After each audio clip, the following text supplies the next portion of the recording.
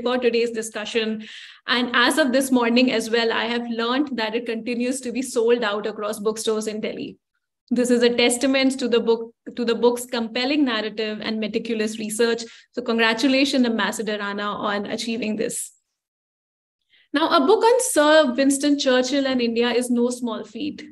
So Winston Churchill is widely known as a force who shaped British politics and led the empire to victory in World War II. However, his actions in the colonies and his views on race and imperialism have resulted in somewhat of a mixed legacy that has divided opinion, particularly in the Indian subcontinent.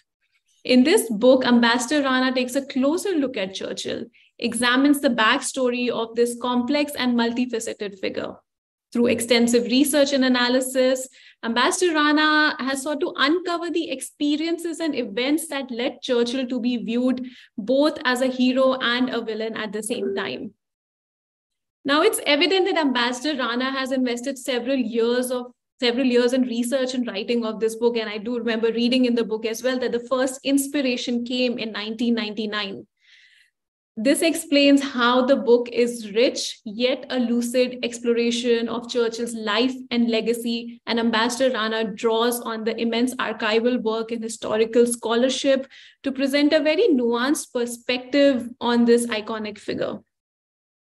I won't speak much more about the book because we have two stellar people in conversation today talking about the book. We have Ambassador Kishan S. Rana in conversation with Mr. Ramu Damodaram, who is joining us very early from the United States. Thank you for both of you for being here and being a part of our flagship dialogue. I'll just give a brief introduction and then Mr. Damodaram, it's over to you to begin the discussion. So Ambassador Kishan Rana joined the Indian Foreign Service in 1960 and served in the Indian Embassy in China. He was later the Indian Ambassador, High Commissioner to Algeria, Czechoslovakia, Kenya, Mauritius, Germany, and he also served on Prime Minister Indira Gandhi's staff. He speaks Chinese and French in addition to English and Hindi, of course, and he is the Professor Emeritus Diplo Foundation, Malta and Geneva, Emeritus Fellow, Institute of Chinese Studies, Archives by Fellow at the Churchill College, Cambridge, and a public policy scholar at the Woodrow Wilson Center in Washington, D.C. He's authored and edited 11 books, 12 now, and we are delighted to host him today for his latest book on Churchill and India Manipulation or Betrayal. Mr. Ramu Damodaran is a non-resident senior fellow at CSEP. He has worked at the United Nations for more than 30 years, most recently as the Chief of Partnerships and Public Engagements in the United Nations Department of Global Communications until May 2021. He has also been the Secretary of the United Nations General Assembly Committee on Information from 2011 to 2021. He has been a member of the Indian Foreign Service, where he was promoted to the rank of ambassador, and he also served as executive assistant to the Prime Minister of India between 91 and 94, as well as in diplomatic missions in Moscow and to the United Nations, apart from holding a range of national governmental ministries. It is our pleasure actually to have you both for this discussion today. And Mr. Damodaran, over to you to take this forward. Thank you very much. Thank you. Thank you so much, Ria. And good evening, everyone. And thank you for joining us. Thank you, Sir Ambassador Rana, for having invested the time this evening. I was told that one of the cardinal rules of conversationalists in a discussion like this is to avoid 3 words. I remember when. But I'm going to break that rule because, Ria, you mentioned Ambassador Rana's career beginning with the Indian Embassy in China in the early 60s. My father was fortunate to work with Ambassador Rana at that time, and I was fortunate to be with my parents in Beijing. And I remember we used to have a very closely knit embassy community, and every few weeks, one of the uncles and aunties in the embassy used to call everyone else home for dinner. And I remember one such evening in January 1965 when we all met at one of the aunties' homes. Winston Churchill had just died, and the conversation that evening was all about him. And I recall how positive and genuinely mournful everyone was about him and his memory. As you said, Ria, He was a force that shaped not just British, but global politics. And I think of that evening and the approbation that Churchill received. And I think of the world, what is it now, half a century later, when there's been so much research and investigation, most recently Ambassador Rana's pivotal work, which showed Churchill in a completely new, transformed, and frankly, much less likable light. And I thought we'd begin our conversation, Ambassador Rana, by asking you, how did this change in perception, in attitude, shape and occur? Thank you very much, Ramu. It's wonderful of you to evoke the old connections, but it wasn't that your father was fortunate to work with me. It is somebody like me, completely raw, completely untutored, who had the privilege of working with such a great man as Ambassador A.K. Damodaran, or Damu as we called him. It is to my great regret that in those years, I was perhaps not as wise as I ought to have been in sitting more at his feet and learning from him. Your father, Ramu, really has been one of the iconic figures in our service. And I don't say this to flatter you. This is a universal opinion in the service. When did things change about Churchill? You know, the Churchill Archives has just published something that they call, in a very British way, the Churchill Companion. This is really a collection of 20 essays on Winston Churchill. And the introductory essay written by the director of Churchill Archives, Alan Packwood, begins with this very point, the change in the perception about Churchill. I have truthfully not studied this closely enough to give an authoritative answer, but I understand this evolution, a marked evolution began around 2018 or so, when a couple of statues were disfigured and a wave of criticism began to emerge. This is something worth examination, and I plan to delve a little deeper in this. It is also evident that in Africa, there are African intellectuals who have raised serious questions. And then, of course, there are South Asians living in the UK. Professor Priya Gopal is one. Tariq Ali, a well-known Indian figure who made his home in the UK a long time back, has also published a book which came out in May last year, which also makes some rather sweeping attacks on Churchill. So there is new stuff beginning to come out. And mind you, even before this, several biographers had begun to take a more critical view. Thank you.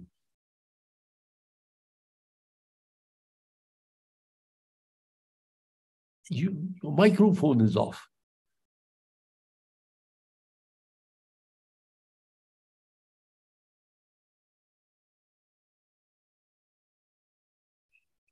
Sorry, yes. Can you hear me now, sir? Sorry. Yes. Yeah, sorry, I beg your pardon. No, I think the point that you make about a deeper understanding that has come about Churchill in recent years is, in a sense, mirrored by what you describe as a very shallow understanding that Churchill had of India.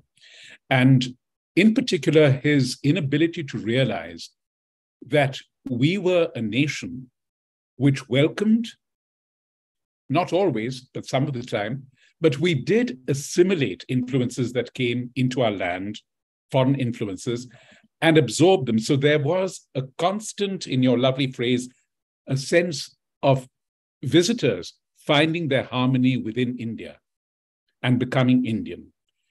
And that sense of a unique Indianness, which was beyond Churchill's capacity to understand.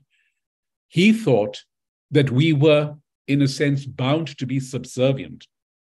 That when a visitor or an invader came to India, we would, in effect, play second to them. How far did that feeling, despite the fact that many of his earlier years were in India, his first published book was set in India, how did that influence the Churchill about whom you researched and have written? Ramu, there are 2 points I would make in response. The first is that after my book went to press, in fact, after it was published, I read the remarkable diary of the Soviet ambassador in the UK, who used to have conversations with Winston Churchill.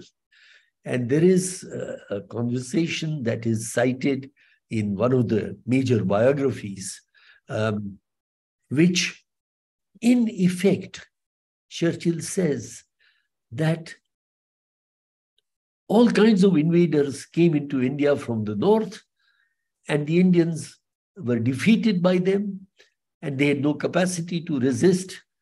And he saw India as a land of effete people, although he doesn't use that word, as a people who were easily conquered. Yes, I think that is a phrase he uses in some fashion. And this was his overall assessment of India, as conveyed to the Soviet ambassador in London in 1942, perhaps. The citation is available. The second point connected with that is that Churchill, it's often said that Churchill learned everything important about the Victorian approach and the Victorian ethic from his father. You know, like many sweeping statements, it's only partly true. Churchill worshipped his father. And father, mind you, Lord Randolph, had an attitude of disdain and one might almost say contempt, but let's say disparaging attitude towards his son. Lots of evidence. Somebody has calculated that while Churchill was at school, in 2 different schools, total of 8 years or 9 years, he sent some 500 odd letters to his parents, and he received 31 replies. And most of those replies berated him for being a bad student, for not paying attention, and for his underperformance. But put that aside. There was one important dimension of Lord Randolph which Churchill failed to understand. Lord Randolph came on a visit to India in 1885, just before he became Secretary of State for India. He spent 5 months in India, in the typical grand tour of those days. And in Bengal, and I think also visiting Banaras, as it was then called, or Varanasi, he learned that the water carriers from these regions were being sent off to the northwest frontier province and even to Sudan. And he wrote to the governor of Bengal saying that this is outrageous. Why are these poor people being sent away? They will never come back alive from these places. In Parliament, Randolph Churchill made a remarkable demand before he became Secretary of State. He said that a commission should be set up to inquire into the way in which Britain was ruling India. And he criticized the British government for not paying enough attention to the welfare of Indians. A remarkable insight for a man in the 19th century. Churchill imbibed none of this. Churchill had an attitude of contempt and indifference. I won't say more on this, but lots and lots of evidence is available. Thank you. Contempt and indifference. Actually, it's fascinating to think that Churchill never, as you point out, visited India in the 20th century. His last visit was in 1899. And a generation later, the British Empire was at its height with a quarter of the Earth's land surface and some 460 million subjects. And it was at this point that Randolph Churchill coined a phrase which I know that you have challenged on petrochemical grounds, of Yes. India being the vast sheet of oil to keep the ocean free of storms. But we're here at the... Sorry, Ramu. Saying that British rule was a sheet Right. of oil, which kept Right. India's dissensions and upheavals under control. Sorry. And no, how do you react to that? Well, Ramu, first, as I tried to say, a sheet of oil simply removes the surface turbulence, but it does nothing to what's happening inside. But of course, that analogy is false in the sense that there were periods of great tranquility, harmony, and creativity in India. The word syncretic culture, a country that would absorb ideas, influences, objects, methods from others without feeling uprooted or without losing its own inner balance, that was India. And Churchill never understood that. You know, it's a huge tragedy that Churchill never talked to anybody in India who could give him information. He wrote to his mother within weeks of reaching Bangalore that there is nobody here who can tell me anything about India, because he was ensconced in the regimental ethos, in the ways of living of young subalterns in a cavalry regiment. Mind you, cavalry regiments are among the most, what shall I say, ethos-driven, if I can use such a phrase.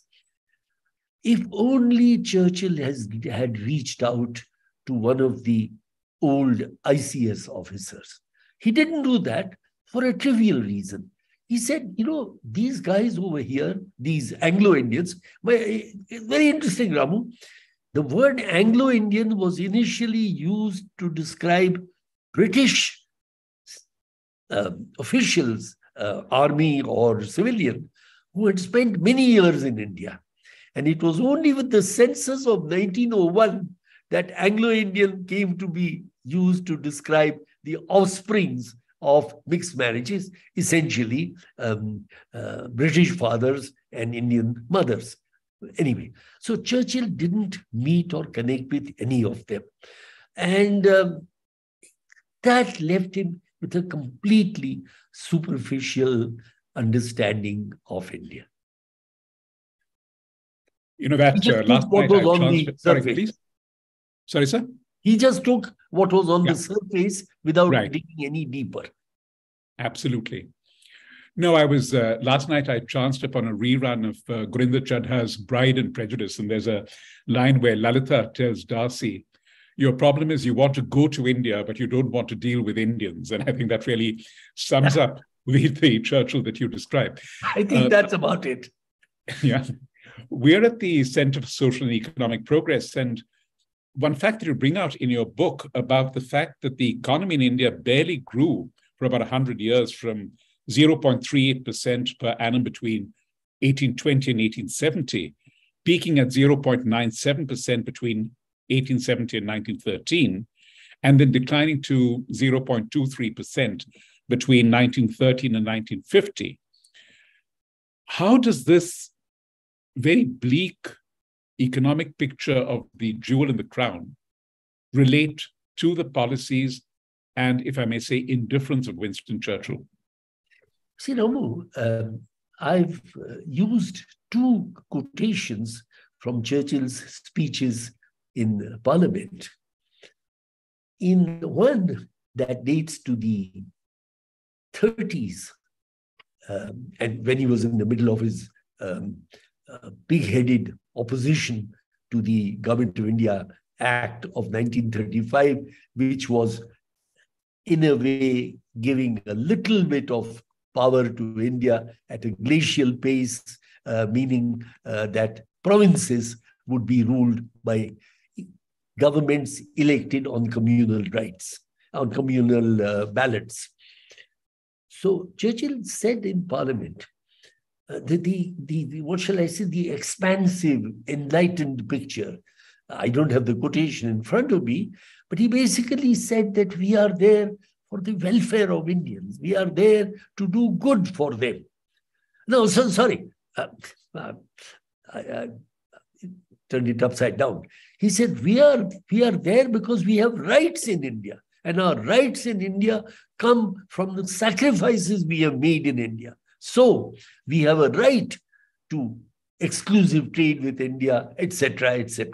He was incidentally a former president of the Board of Trade, meaning the Commerce Minister of Britain, way back in 1908 or 9. So he understood that commercial argument very well.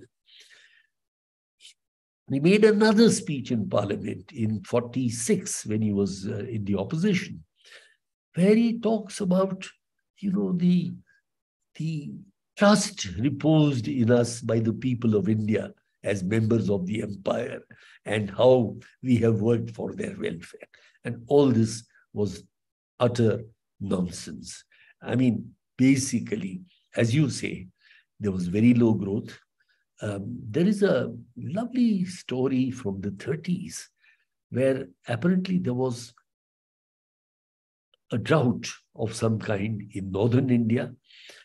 And Chamberlain, who was Chancellor of the Exchequer during that period, it's probably 34 or 35, he writes to his sister that we have discovered a gold mine in India, that vast amounts of gold are coming into Britain from India, gold that was hoarded by Indian farmers who are now in distress and are selling their gold to survive. That is the story of exploitation of India. And there are many other stories. Shashi Tharoor, Dalrymple have written eloquently on this subject, and I salute them for having gone into this. The point that you made, Simon, on the commercial aspect is something which I really found striking in your book, because it's not an avenue really trodden by many writers. And you suggest actually that the commercial argument deserves more attention than it is usually received. While India, as you say, was a captive market, Churchill saw the empire as essential to the well-being of the governing, right, as much as the governed. And in his famous illustration, he said that had Britain addressed itself to the moral and material problems that are at the root of Indian life, it would have been much better for the working folk of Burnley and Bombay, Oldham and Ahmedabad. Yes.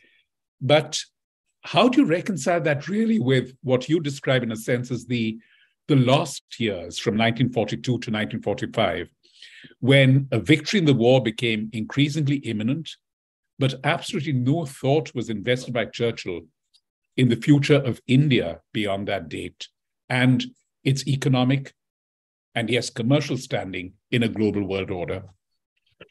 Ramu, that period of the early 40s, when Churchill was Prime Minister from May 1940 to August 1945, it deserves very close study. But sadly, many documents relevant to the study of the India connection are missing. Narendra Sarila's book, In the Shadow of the Great Game, published in 2005, I think, talks about British strategic planners who recommended that at the end of war, a Muslim state would be the best protector of British interests if and when Britain had to leave British India. And the reasoning is pretty evident.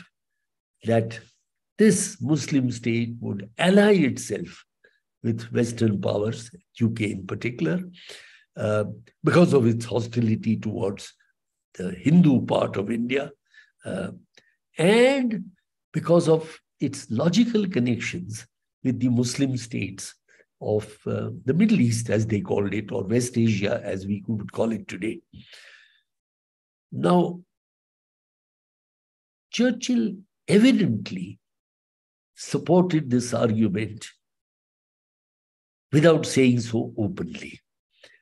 And the lovely piece of evidence is Roosevelt's letter of 11th April, 1942, when the Cripps mission is ending.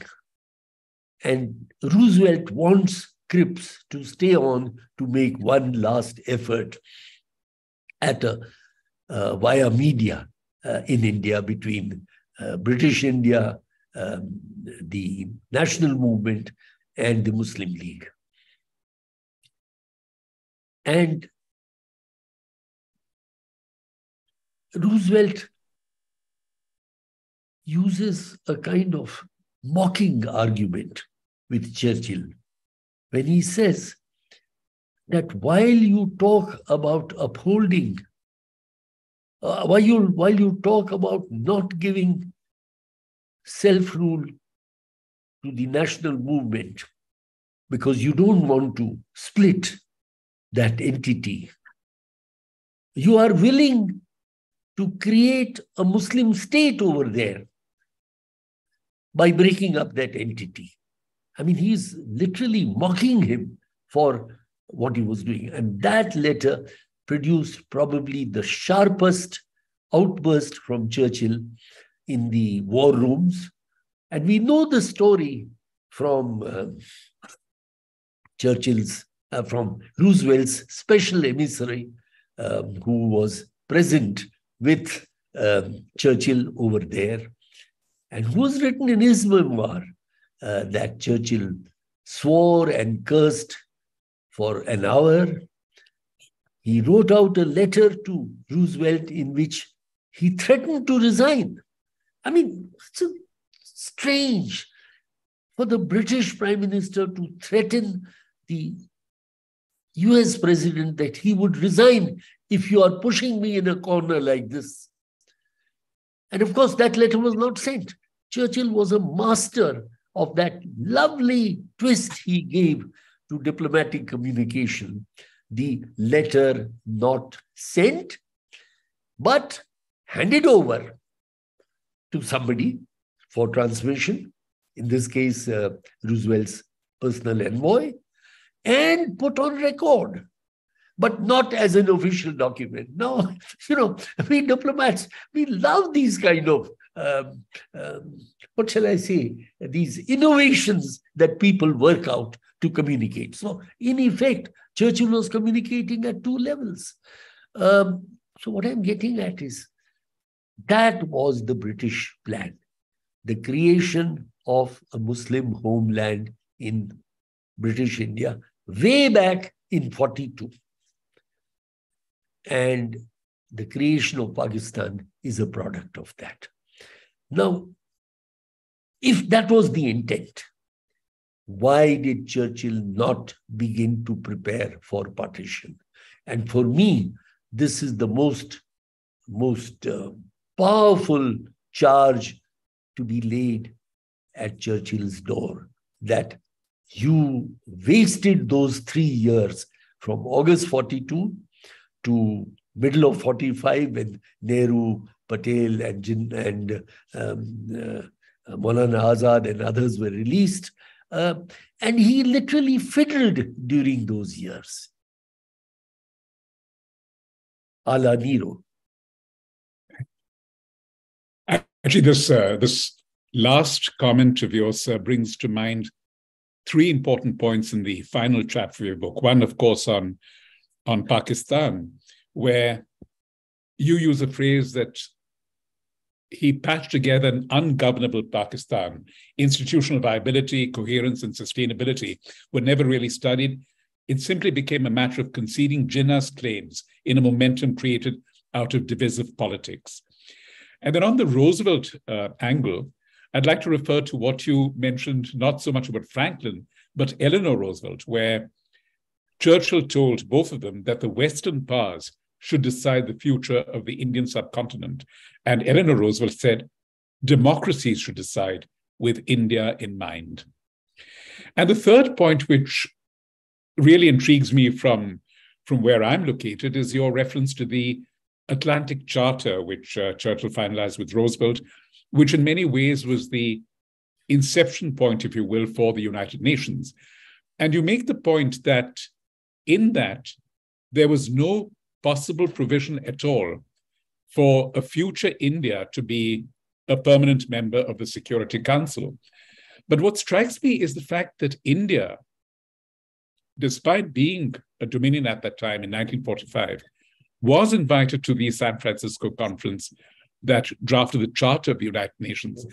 So there seems to be a certain ambivalence or waveriness, if you will, on the part of Churchill when it came to India standing in the world and what would benefit Britain in the long run, a visible India or a thwarted, below the radar India.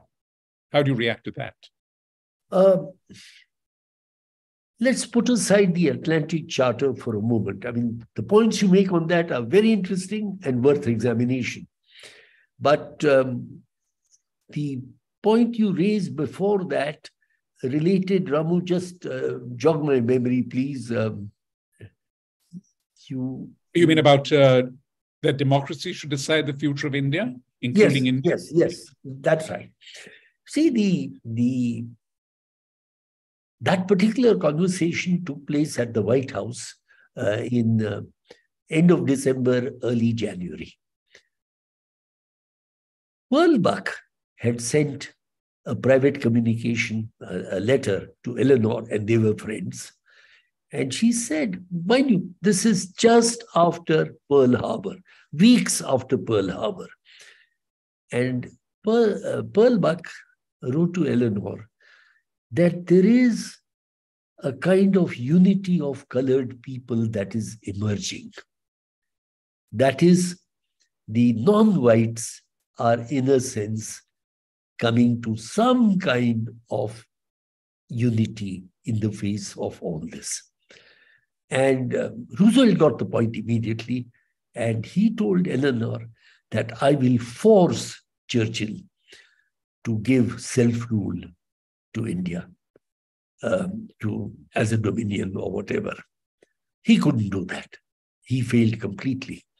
And Churchill boasted afterwards that he responded to Roosevelt with such ferocity that he said, Roosevelt did not raise this issue with me directly after that. There is a little truth in that. What Roosevelt did afterwards was that he used his emissaries to tackle Churchill on self-rule in India, and they had their heads bitten off by Churchill in his flamboyant fashion, etc. But, you know, Ramu, there is a subtle, what shall I say,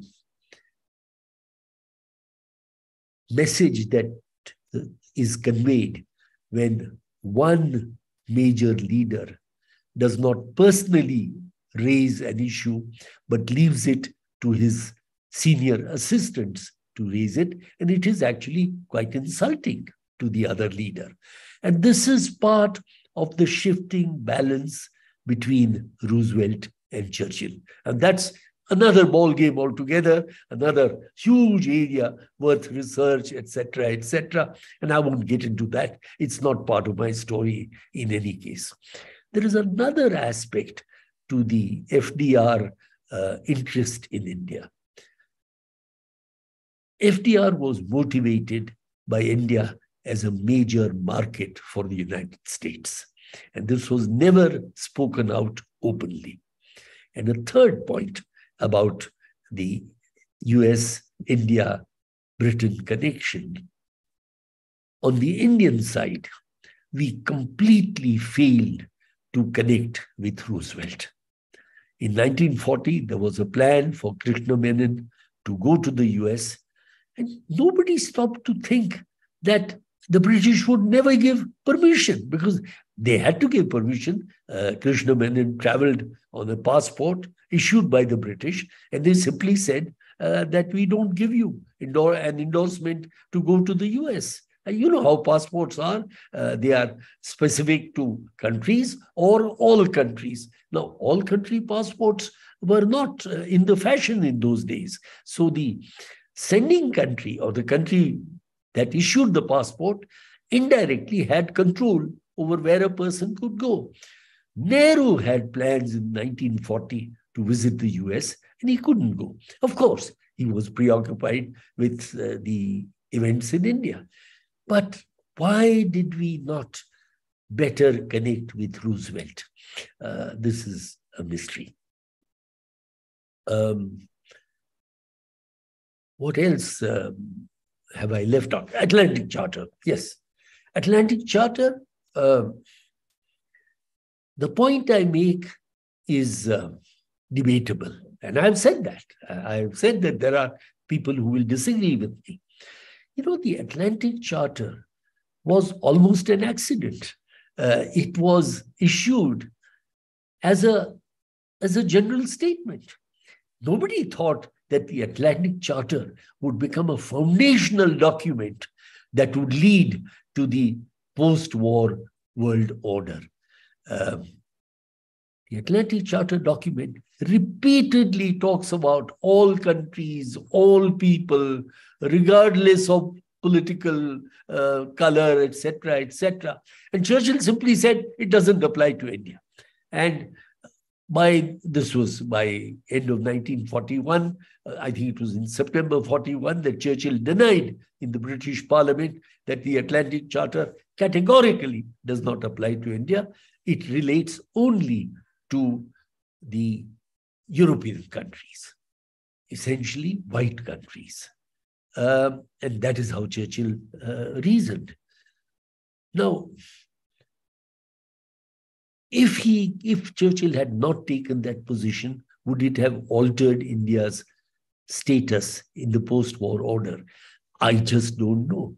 You're completely right that that India did attend the San Francisco conference. I think India and the Philippines were two entities which were not full states in those days, which attended. But I have another question, Ramu, which no great multilateralist has clarified for me. And this has nothing to do with Churchill, but it's all to do with India. It's all to do with the global South. When we were present at San Francisco, and I think it was the San Francisco discussions that led to the UN Charter on human rights, how come the right to development, the right to a decent life, a right to food and security was not placed in the human rights document? You are a great multilateralist. Nobody has clarified for me or told me why we didn't do that. Yes, we say that we brought in women's rights, which was a great, great Indian achievement. And that is highly commendable. But we all forgot about the right to economic development. It's a very critical point, sir. And I think it also, in a sense, echoes the reference that you made to, frankly, to white and non-white, European and non-European, or the phrase of Pearl Buck about non-white people. You've headed 3 of India's key missions in Africa, all of which were former colonies. And I recall your writing about the time when you came to Algeria and the Hindi film Aan was being screened there, and virtually every Algerian had seen it. And the passions it aroused about what that country had suffered under colonialism, and this is obviously not British colonialism. And you used a wonderful word there called depersonalization. And I think that really comes back to the human rights poser that you just brought forward. Was there an element of depersonalization in the British attitude to India under Churchill, just as there was in the French in Algeria? That's a lovely question, Ramu. My personal view, I think Indians were too smart and too deeply rooted in their sense of Indianness and their identity that we could not be depersonalized. But, if you want to really read a fine book on how British, particularly the British liberals, tried to depersonalize India, read Uday Mehta's Liberalism and Empire. I think it was published a good 12, 15 years back. But for me, it is a powerful book which really talks about how these enlightened people that the liberals were actually put forward the hypothesis, the thesis, that India had no culture. It was a tabula rasa, and therefore anything could be written on that slate of material with whatever letters you wanted, which was utter and total nonsense. And it took a Max Muller, a German living in Oxford who had never been to India, to write the definitive first translations of the great Indian books of religion, philosophy, logic, and everything else. And those books were accessed by Emerson and Thoreau. And that made the bridge between India and the United States, which I think is, again, a beautiful story, how ideas travel across continents and across historical times. Before we go on to questions from our audience, I'd like to circle back to where we began, and two completely different references to Churchill. One was both of which you quote in your book. One was the Nobel citation when he was awarded the Literature Prize in 1953, which said it was awarded for his mastery of historical and biographical description, as well as for brilliant oratory in defending exalted human values. And I note the word oratory because it seems to suggest that he spoke beautifully, however short he fell in practice.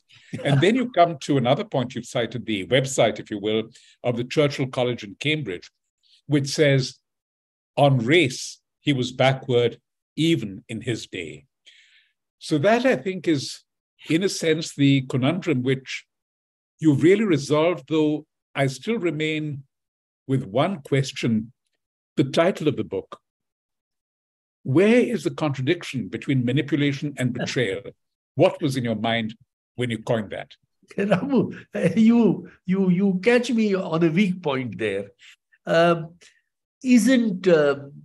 manipulation and betrayal kind of related? They are. I mean, what other title could I find?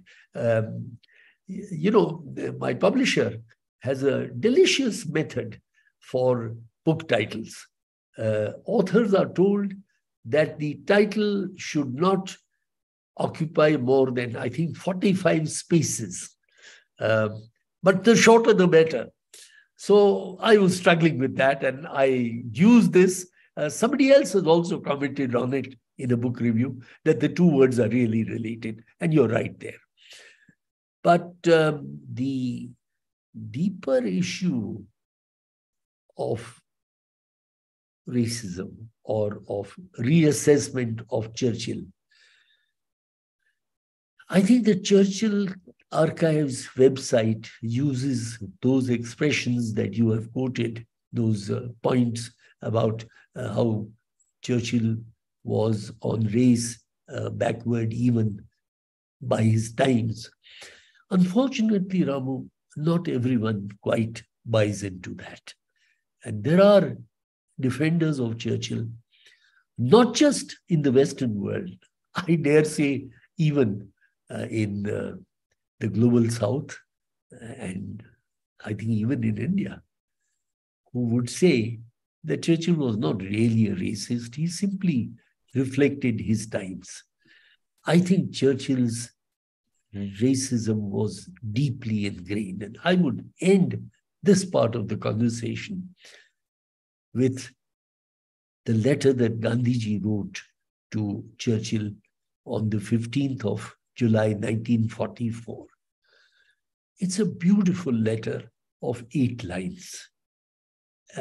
Gandhiji had just been released from prison maybe 2 months earlier after 2 major events in his life, the death of Kasturba and his last major fast in jail when he came close to dying.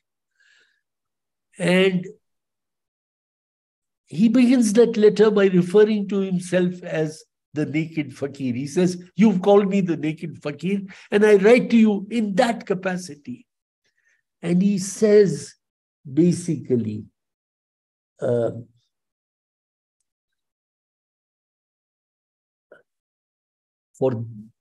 he says, I have to remember the exact words, where he says, "Trust me and use me for the sake of my people, your people, and the people of the world." Now, I am tormented by the thought that Gandhiji probably racked his brains before he decided on how to write to Churchill. His first direct communication to Churchill. And what happened to that letter sent through the Viceroy's office? And Churchill said, "We never received it." The Viceroy's office said, "We never received it." So 2 months later, when Gandhiji's staff inquired and they were told that letter was not received, I'm sure they sent a copy of the letter. But Churchill had the audacity, the ill judgment, and the crass rudeness of not responding to the only effort that Gandhiji made to him directly, person to person, asking for some action to anticipate the partition. That's what he was talking about, really, in the name of humanity. And Churchill did nothing about that between July 44, when he, of course, received the letter, till July 1945, when he lost the election. With what temerity could the Nobel Literature jury give him a prize for his writing, which was probably deserved in some ways, evoking human values? Actually, audacity and crass rudeness might have fitted into 45 spaces. So you could have had that as an alternative. Thanks so much, sir. And let me throw this open to questions we've received. We have one from Malvika Sharad, who asks whether Churchill's background in trade affected his indifference and exploitative attitude towards India. Had he been what she calls a pure statesman, would he have dealt with India differently? I don't know what is meant by the question. What's the difference between being a pure statesman and what? What's the alternative? Right. Just to add, she elaborates, how can we reflect on statesmanship from a liberal democratic lens versus a capitalist conservative lens? I'm sorry, I'm not the right person to be able to respond to that, because I don't see the ideological divisions as you see them, perhaps, in this respect. I think Churchill was a major leader, and leaders have to lead, and they have to decide on important issues, and Churchill utterly failed to do that. Please remember, in 1943, Churchill told Phillips, who was one of Roosevelt's aides, who raised the question of India with him. He said, "There will be a bloodbath in India which will make every other event look like a picnic. So he anticipated the bloodbath of partition in 1943, but he did not lift one finger to prepare for it. How can this be rationalized?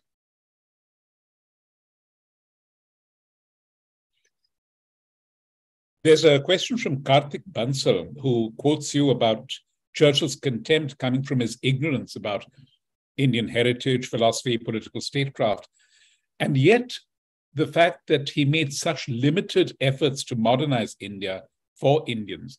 Do you see this as a dichotomy in his person?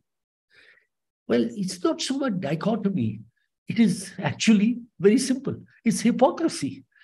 See, when Wavell went as viceroy to India, Wavell took over in October 1943.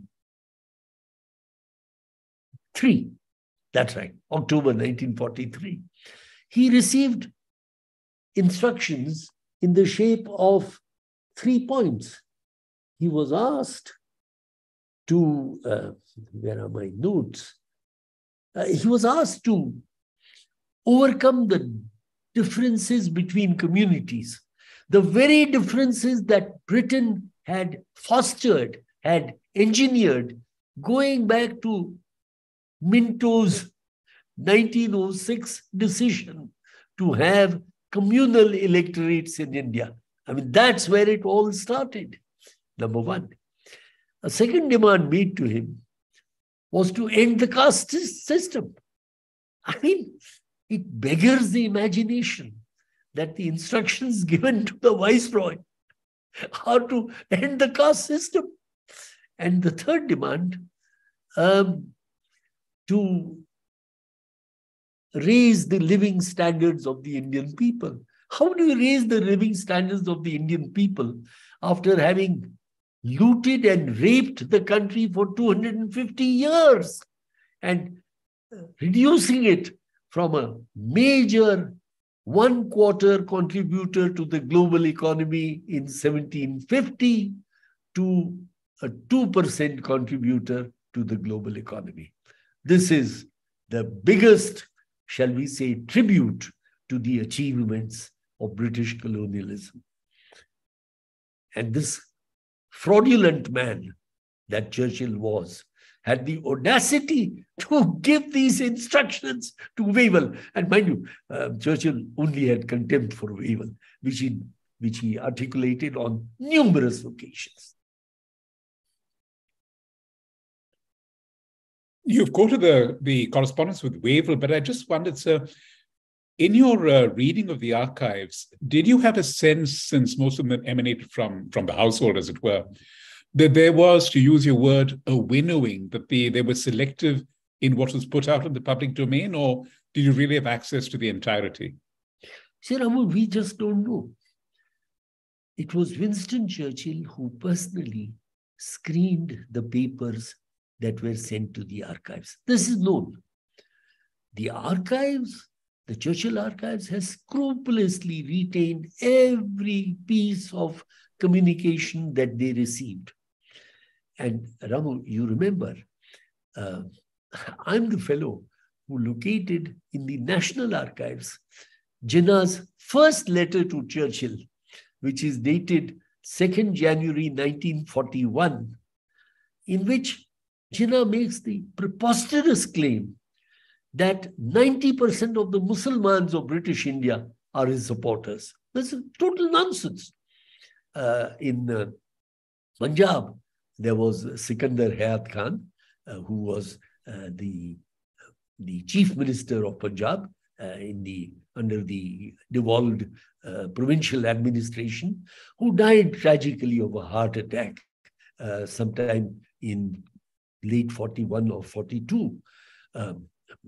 And then there was the Khilafat movement and all their supporters in the Northwest Frontier Province, where a Congress ally won power. It was not won by a Muslim coalition, the Northwest Frontier Province. So the point I want to make is that this was really part of a deeper British plan to leave behind a fractured, fragmented India. That aspect deserves much closer examination. I'm not the person with the capacity or the ability to make it, but I hope somebody takes this up. And the archival documents, mind you, are slowly emerging. I'm told that the Wavell papers are possibly going to be transferred to the Churchill archives. I believe they are negotiating. The archives and the Wavell family, his descendants, are negotiating the transfer of those papers. And there must be something in those papers which is pretty important. We have the president of CSEP, Rakesh Mohan, with us. Did you wish to intervene, sir? Yeah, I just want to thank, first of all, Kishan for sharing his deep erudition. I learned a lot from the last half of the session because I was, unfortunately, I had to be on another international call for the first half hour. So I wish I would have learned even more had I been in the first half hour. So that will induce me to read the book finally. Kishan is a man of many talents and interests.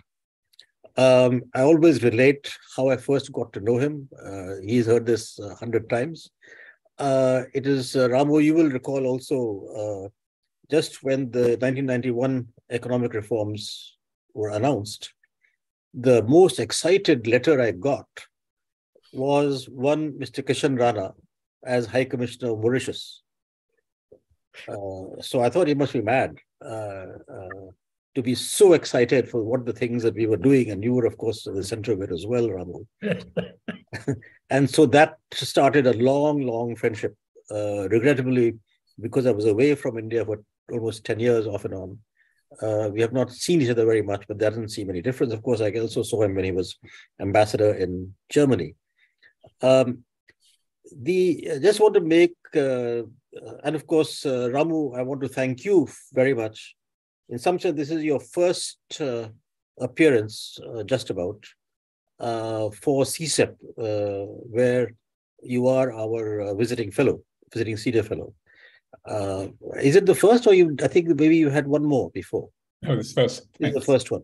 So I hope that this first one means that this will now, our association will continue in a more detailed fashion and more frequently.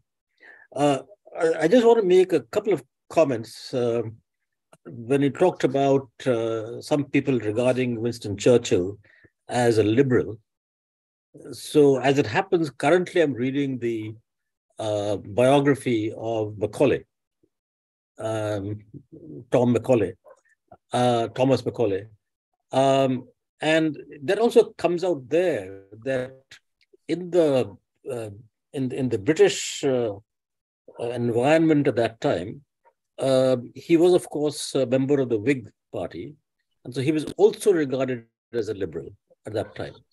But his contempt for India was, despite the fact that he served here, 5 years or 6 years, he had, from this biography, he had nothing but contempt for India. So one of the famous statements of his, of course, is that all of Indian literature was not equivalent to one shelf of European books. And this is a quote, apparently. So, and also interesting that in those days, of course, the voyage to India took about 4 months plus. So in those, and he was a real polyglot. And in those 4 months, he apparently learned, I think, Latin, French, and Spanish, I think, or Greek, I forget which one. But the point is that coming to India, he was learning these European languages. Of course, he was brilliant in the sense that he could do it in 4 months and took all the materials with him to learn it. But he had no interest in any Indian language. And despite being a polyglot, despite being very good at languages, all his time in India, he never learned any Indian language, whether Bengali, Hindi, or anything else. And so my point is that it's very similar to what is being described with Churchill, that on the one hand, some people think of Churchill and Macaulay at a different time as liberals. But at the same time, this is the kind of attitude they had to India and Indians. However, one also has to say that both his father, there's Macaulay's father, and himself were leaders in the abolitionist movement of slavery. So and also his famous minute in English, we are all, at least all of us here, Macaulay's children. His famous minute on introducing English in Indian education, whereas he had contempt for Indians in general, but through this minute in English, he wanted to get natives to learn English so they could become part of the elite and also join in the governance of India. And of course, he meant this for others also in other countries. So there are always these kind of contrasts in some of these historical personalities who've had a huge, huge impact on India till today. For example, I would just say personally that even though I grew up as a Hindi-speaking person and always spoke Hindi at home, I sort of feel ashamed that because all my education and particularly professional education has been in English, as Secretary of Ministry of Finance, as Chief Economic Advisor, as Deputy Governor of the Reserve Bank, I couldn't give interviews in Hindi, which is ridiculous, actually. But anyway, this is going off the topic, but I just wanted to make this point that there was for 150 years or whatever, there was this kind of racism where the whole British Raj made us feel that we were inferior because they were clearly convinced that we were. And that has got into our heads for a long, long time. Final, just one other comment. You talked about India being represented in San Francisco. It's very interesting because India was also represented in Bretton Woods in 1944. So I often say on a lighter note that I was there because the person who represented us was the first economic advisor, Ministry of Industry.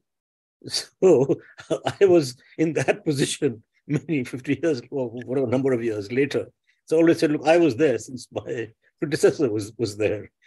Although he was British, Colonel Gregory. So it's I was always surprised and didn't quite understand how India was invited to the Bretton Woods conference. And it seems it's the same thing for the San Francisco conference for the UN Charter. So I'll just leave it at that and just thank you very much, Kishan, and thank you very much, Ramu, for this really absorbing, very interesting flagship dialogue. And of course, as I said, now I'll have to read a book. Thank you very much. I won't say anything except to convey my deep, deep thanks to CSEP, to Rakesh personally, to everybody else, Constantino, Xavier, and all the friends at CSEP who have helped me over some period of time. Thank you very much. Thank you so much.